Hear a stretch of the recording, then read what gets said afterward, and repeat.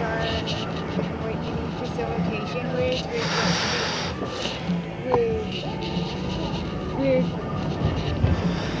what is it? Well, that was a pretty direct, non-direct question. Which project? The films, the television network, or something else? Well, I would say maybe perhaps the television network because that incorporates content. Absolutely. If we can pull it together in time, the launch date is June 1st. Stefan knows nothing, so you'll have to go from the top. I am. The launch date is June 1st from the Summer Olympics in Rio de Janeiro to do a large concert on the beach during the actual Olympics for the entire time of the Olympics to launch a new music television channel of EDM. But I want to do sub-stages where there's a main stage with just like pop EDM for the main channel, but do sub-changes, if we can pull it together in time, where there's like the metal EDM with rock and stuff like that. That's music. We're predominantly in film, so the music critical. But that's part of the television. You said television first. I said network. Right. That is part of the network launch. So what is with the aspect of the JP Morgan stuff? What is that? Stefan doesn't know anything, so I would say go for it. I've been in discussions with JP Morgan for years to figure out where our sweet spot to work together would be. And their bottom line is they won't do anything under $250 million because they underwrite studios. And so I went back and pitched them on launching 7 television networks over 5 years, and they approved of the concept and said, bring us the business plan for funding. So I had asked them for $10 billion to roll out 7 networks, 7 main channels, and then sub-channels underneath them. $10 billion? Yeah, in debt. So $10 billion in debt would be $1 billion in a bond or an asset. Is that the way it works, or what? You know what? I don't know that I can speak on that authoritatively. What they're talking about it's debt equity, and I pull it down as I need it, and it's paid back as a note over time. It's not investment; it's debt. I didn't want investment. I don't want to go public. I don't want a board of directors that I have to answer to and shareholders and all that shit. I'm not interested. I've already done that before. It bores the fuck out of me. So, Stefan, can you explain to me what's the difference between investment and debt equity then, and why doesn't debt equity need the same setup as with investment?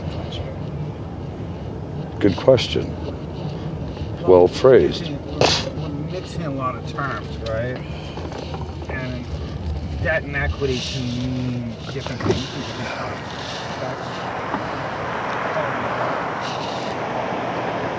It's hard to do a deal without any equity in it. Well, we have tons of IP, so we have tons of equity already in. We have numerous films, we have television shows, we have a lot already invested into it. So we have a lot of equity already invested, and creative equity. But that's still IP. And I have funds willing to back me out of China and out of the Middle East. So whether they do it or not, I still have funds available to me through foreign funds. So either way we're going to do it. It's a question of putting together the team in time. And if we don't pull off Summer Olympics, then we'll just roll it back to the next major event. Except I will not do a Winter Olympics. Fuck that. Not interested.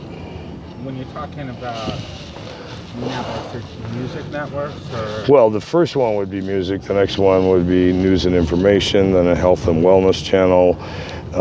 There's going to be a comedy channel. There's going to be a film channel like an HBO, and there's going to be a television series channel. So those are the outlay of the 7. And then sub-channels off of that. So we'll be doing film, but we're going to be producing it several years ahead. So we own the IP when we debut it. So it's only original content? Only original content on anything we're doing, yeah. Even the music will be original content. I mean, we've already been working with bands and artists on pulling this together. for some time now, and that's part of the reason I'm meeting with the Gordy family, because they're willing to jump on board and help do an E&R and pull in more talent for us quickly, and help launch the label and the publishing. Plus, they asked me to do some documentaries with them. And who's going to be running the channel? People that I put in place. I don't want to run the day-to-day shit. I've run broadcast networks for years, and I know who the players are, so I'm just plugging players in place to run the parent group, and then each sub network is individually O&O. It's like John Malone. You are, or like ABC or Disney, where you have the parent structure and then the infrastructure is below it, so you're insulated. But when you're doing reality TV, it's not necessarily production value. Is so much cheaper than when you do film. If you're doing.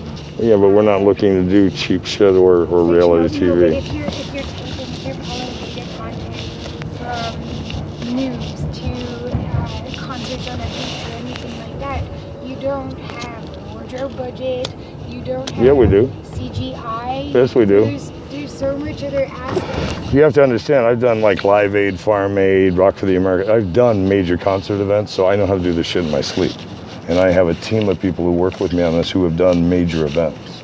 So for us, yes, we do have wardrobe, we have green room, we have the highest security on the fucking planet, because we can't afford somebody to be taken out during an event. Oh no, we're not fucking around with this. We're bringing in logistics people from the government on both sides. We're not fucking around.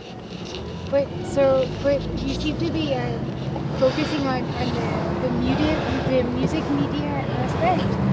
Are you saying that there's 7 other channels too? Is that just one of the platforms? That's one of the platforms. That's why I said there's the news and information.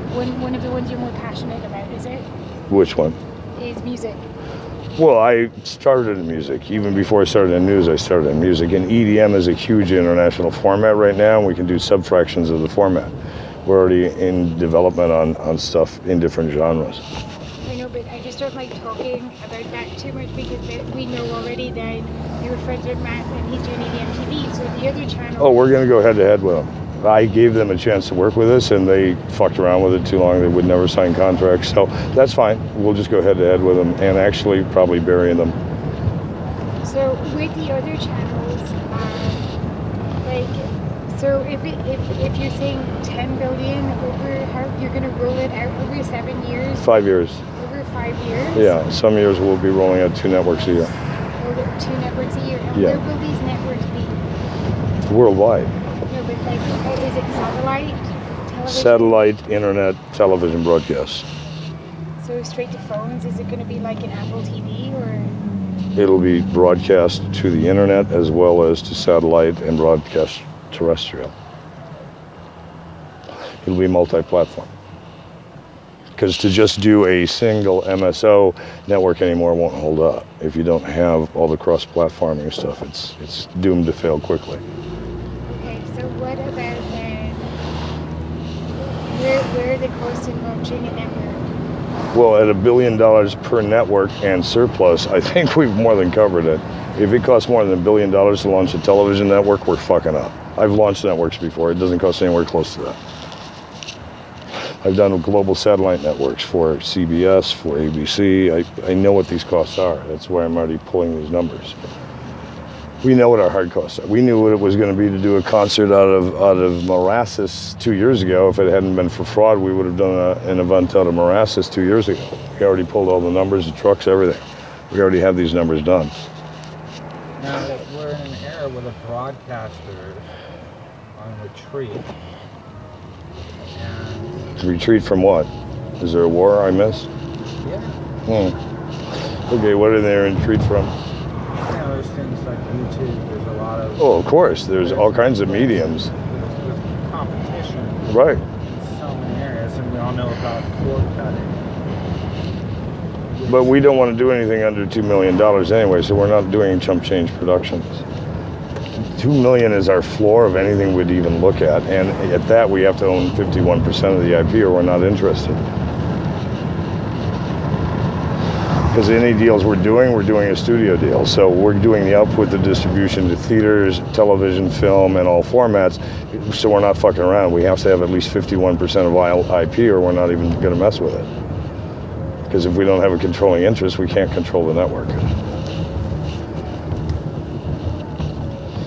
Believe me, we've thought this out for years. I've been working with people for years on this. No, I'm not questioning that. I'm just trying to understand. It's very complex. We plan to cross-platform in all latitudes. So we can hit phones, we can hit handhelds, we can hit any device from handheld to IMAX at any time. Because we shoot everything in IMAX quality anyway. We're not shooting it in low res on anything we shoot. So anything we have is already scalable. I mean, just on rainforest shit alone, we have enough to launch a whole rainforest channel. Oh, that's the channel I forgot to mention, the humanitarian channel. We're actually going to launch a humanitarian channel. I really don't care about viewership so much as I care about getting messages out. But is that where it dates back? Like, for instance, like something like CBS. If CBS aren't pulling in the ratings, they're fine. Who fires them or who gets them out of the way? Like, would you be your own boss that you'd have to answer to, or is it the banks? Do they want to see you perform and to hit particular numbers? And are they going to ask for key people to be in? All they've asked is bring in the plan. See, I've already done large offerings before. I did a $50 million offering with Merrill Lynch years ago. So I've done large offerings. I just got to finish putting it together. What's the largest offering you guys have ever done? So what about a children's channel? That didn't answer my question. I said, what's the largest offering you guys have ever done? Largest offering, like I was the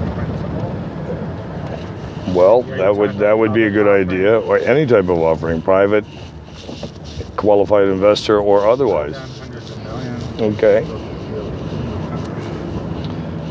Yeah, I mean, so I understand what you're talking about. I mean, I've done, very large scale stuff for everything from green technologies to automotive. A lot of times the reason they fall apart is shitty business plans or egos, or both.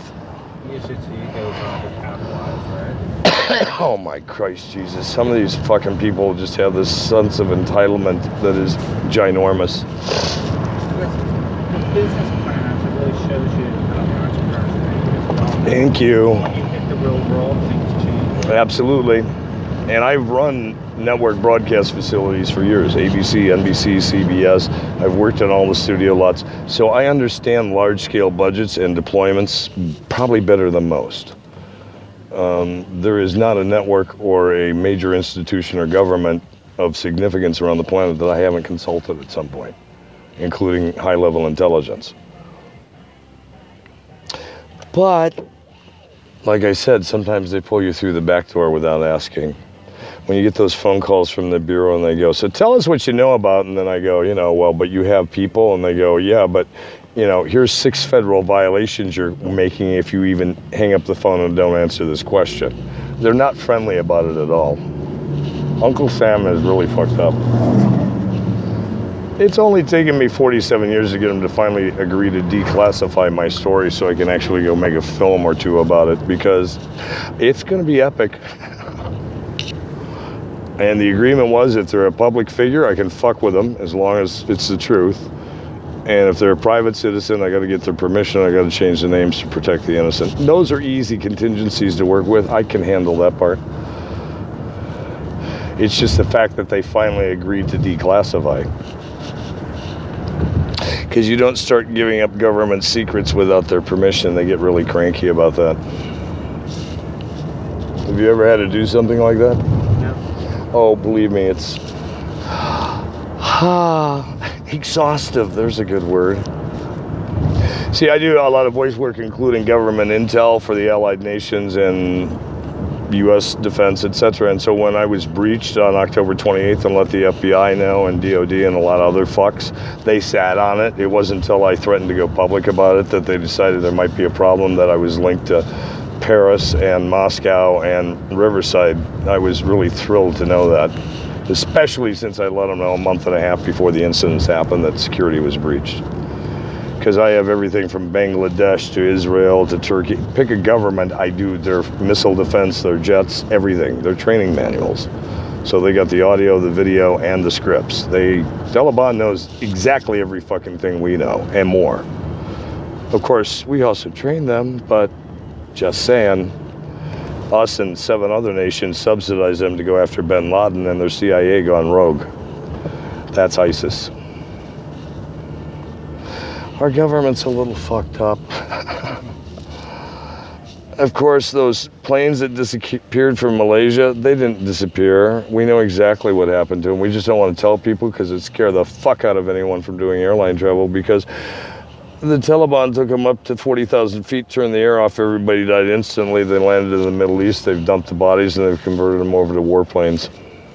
That's what happened to those 2 fucking planes, and we know it, and we're just not saying it, because who the fuck would want to fly if all of a sudden the plane can be taken as a fucking warplane? There's a lot of crap going on in the world that most people have no fucking clue about, but I do, because I read the intel, and so I know what the fuck we're doing in every point of the world, probably better than the goddamn president. And the Justice Department actually kicked me up above them under whistle protection because they think this shit needs to start coming out. So at some point I'll be doing some films about me, just because I can. In addition to all this other fun and frivolity.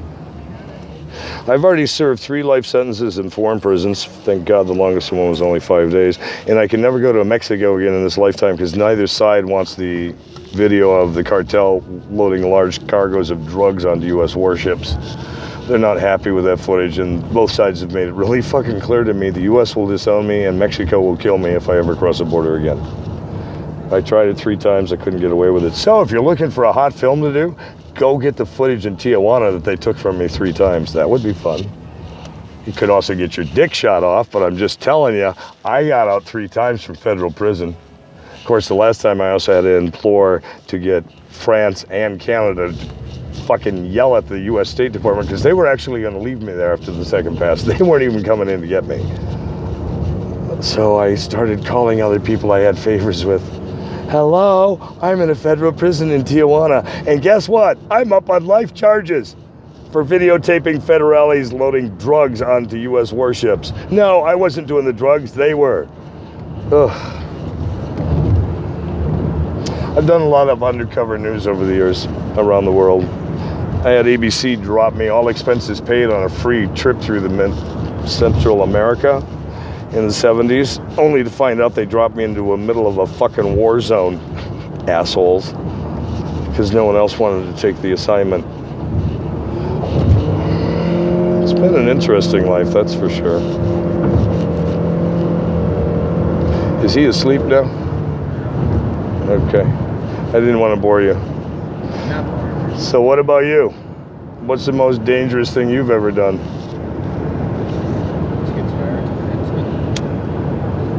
Okay, that's fair.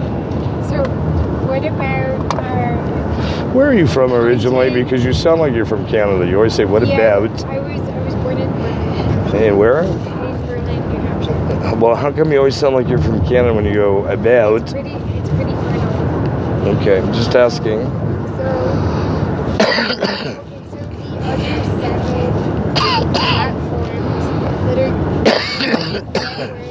what satellites are going to be used, like what's the system compared to what Comcast are using for NBC? That's a good question. Head to head with them? Abso-fucking-lutely. You worked for them before or what? Yeah, that doesn't mean I still can't work for them. I can still do voice work. Just because I own the networks doesn't mean I can still do voice work. Of course, with all the shit I've got going on, I've been doing very little voice work lately. I should do a lot more. So are you doing, like, when you say a TV channel like HBO, yeah. or is it like Showtime? HBO, Showtime, Skinamax. I don't care about the content as long as it has a positive message, the underdog always wins, and there's no gratuitous sex or violence. Those are my parameters for anything we program. No gratuitous sex or violence. You can show before, after, whatever. You don't need to show every bullet imploding in someone's face. So is there television adverts? Or film. We won't do anything with gratuitous violence or sex. No, are we doing? Is there television adverts? Are there adverts in between? What do you mean? I don't understand the question. Advertising like Netflix? Oh, absolutely. No, these will be. It depends on which network. Like the movie channel and the television series channel may be subscription based. That's down the road, 3 to 5 years. But why is that down the road? Because the time to shoot the content for all the content to get cataloged. When you're doing 24/7 broadcast, you have to have a lot of catalog. So you have to go in prior. And in the meantime, we can still be releasing the stuff theatrical and then bring it back for worldwide premiere on the network. So it still can be released during that 3 to 5 year window. It just won't hit television until the network's online. So you're saying that the primary, it's a distribution platform? It's meant to be an entire studio, from television networks to film to distribution, publishing, record distribution. I've already had offers from Sony Red to pick up all our distribution globally under a private label. I've had offers from Motown. I have people making me offers to pick up my stuff because people know I produce multi-platinum stuff. When I get into a studio and start producing bands, I come up with multi-platinum records. I have the platinum and gold on my walls to prove it at home. You know, with major acts.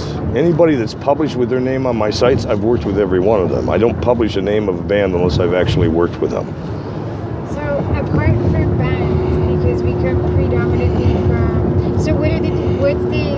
Well, we do a lot of celebrity stuff. If you check our other stuff, you know, I did 300 episodes of television last year alone. Celebrity is a culture, okay? So when we talk about art or creative works and the integrity of content, yeah, well, I've done documentaries, comedy. Celebrity culture or driven, it's a culture. It's not necessarily. Well, but for global distribution, how do emerging artists get their start? And I think they do. No, they do. You blend them in with other award-winning stars so they get the notoriety. It's a blending. You blend them in. So are you just going to be paying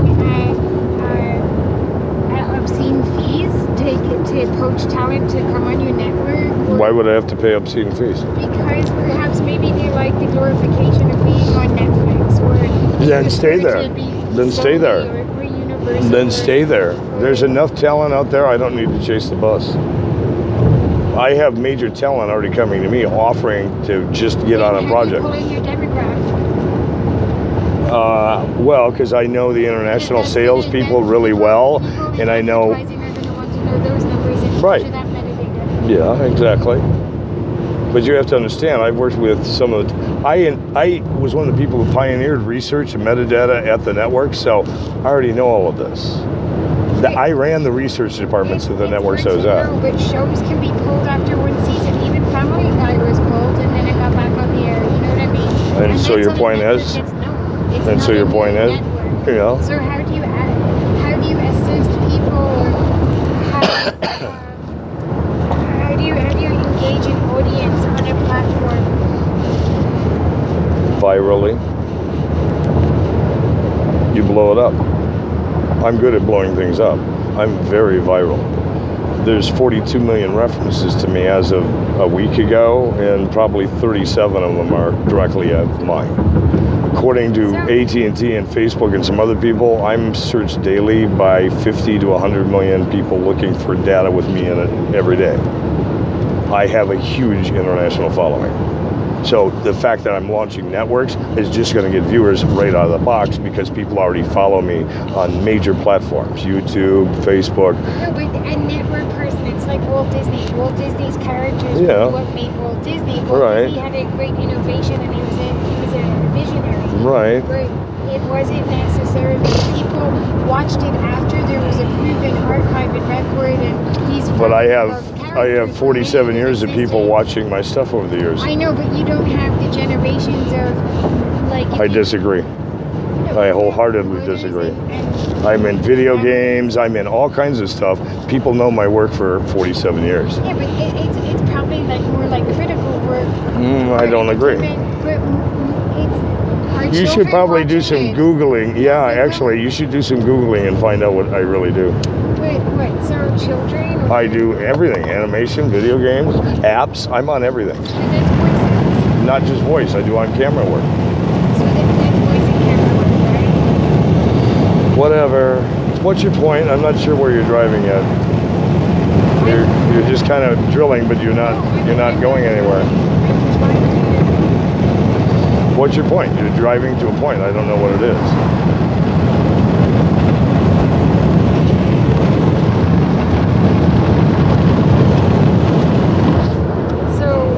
Demographic, psychographic, what are you looking for? Capturing content. We already know how to do that. I've been doing this for years. Okay, so let's get back to film and television. All right, where do you want to go? So,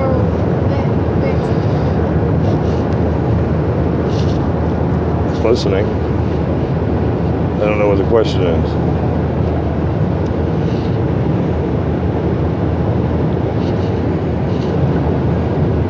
And we don't have to solve this all on this drive. We can. It's not about solving it. It's about.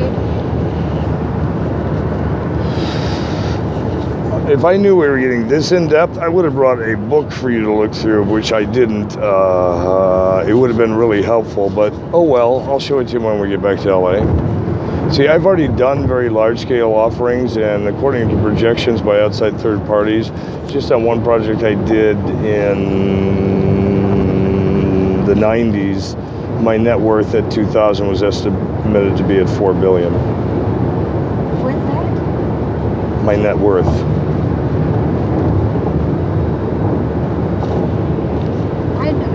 With the IP I had invented at that point, the residuals were estimated to be at $4 billion by 2000. Were they patented IP? Oh yeah, I've done all kinds of patent and trademark shit over the years. So has this stuff been patented? Oh yeah.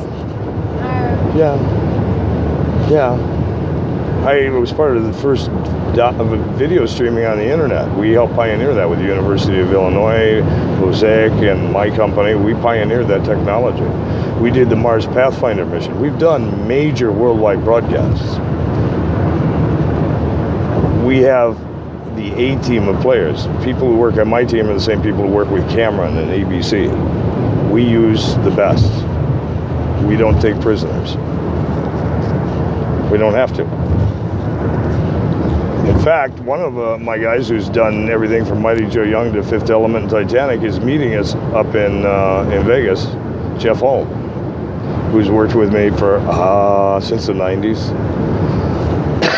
John Guerin at ABC, I just talked to earlier today or yesterday, and he's coming on board to consult us worldwide.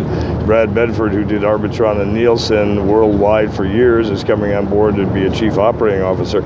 I'm bringing in people from Walt Disney Company. I'm bringing in major players. I'm bringing in major record label players, people who worked for Tommy Mottola and Sony. I'm bringing in the heavy hitters that I've worked with for the last 40 years, the last 50 years. People I know who will be honest with me and get the shit done right the first time. I don't have to think about it.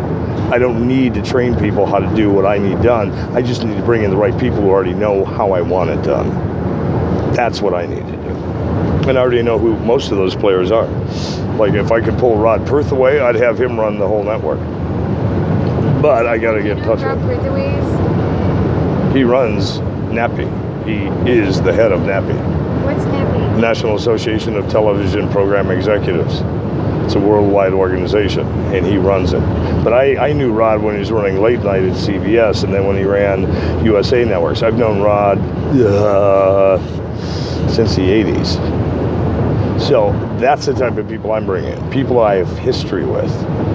People that I know I can bank at JP Morgan or in the Middle East or China, because these people have long track records of winning. And then I can go around the world and do what I do best, create content and make line calls. And get away from all the day-to-day bullshit, because I'm really tired of the day-to-day bullshit, honestly. I want somebody else to handle that. What? The day-to-day bullshit. I don't want the stress of day-to-day.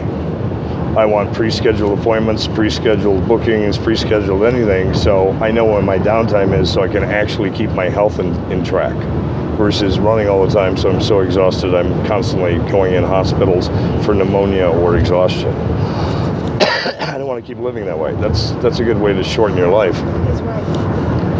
I'm being sick all the time. I'd like to be healthy. So I need to regulate my schedule, not the world, because the world will run me fucking ragged. There's constantly another party, another event, another something somebody would like me to appear at. I don't have to look for them, they find me. But that's exhausting.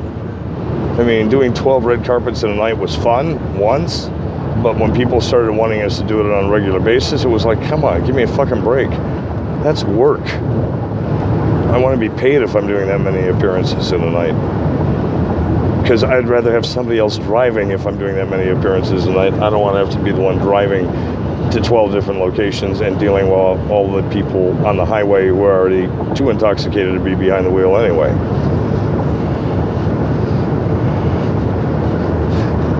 Of course, I have a tendency to drive really fast, so when I can find a hole in traffic, I usually take it. Ken Davidian from Barat and a ton of other movies will never ride alone in a car with me again off a movie set because I scared the piss out of him doing 110 miles an hour to 127 miles an hour on certain streets where he was crying. Okay, what? So, how about, are you saying that there's a particular interest? Is that why you're pushing the music aspect first? Or what about a film network? Well, that's part of the deployment, but again, that's 3 to 5 years down, so we have time to put together all the content, because I want all original content. We're not buying old content. But are you going to end up buying sales and distribution companies that already exist? That's part of the model we're looking at. But that's but again, if it's old catalog, I don't want it for the network. I don't want it for the network if it's old content. I'm not putting old content up on the network. It's all new content, all new IP. That's what's going to make it cutting edge, because it'll be all new. It won't be rehashed anything. Yeah, but what's the standard? What's the tone? Well, I already told you that. That no gratuitous violence, no gratuitous sex. So yeah, but so can you state the genre then? On which? On the film channel, that's the case. Or how can you have a film channel with all one genre because it's a film channel? It's just a Nobody said it had to be channel. one genre. Film channel doesn't have to be one genre. HBO isn't one genre. HBO has everything. But we're also launching a comedy channel, so we don't need to dilute the film channel with a lot of comedy, because the comedy channel is one of the channels. So why dilute a channel? Keep it more clean. Keep the comedy on comedy. Keep the comedy content on a comedy channel. You don't need to cross it over to a movie channel. Keep the movie channel for movies. But aren't everything with video on demand these days? Series seem to be very popular, and people like being able to watch eight videos or whatever. Well, yeah, but that's on the subscription model. You charge extra for that. You don't give that data, that metadata up for free. So do you think that in the world of possibilities that Snapchat is going to end up extending into movies and films?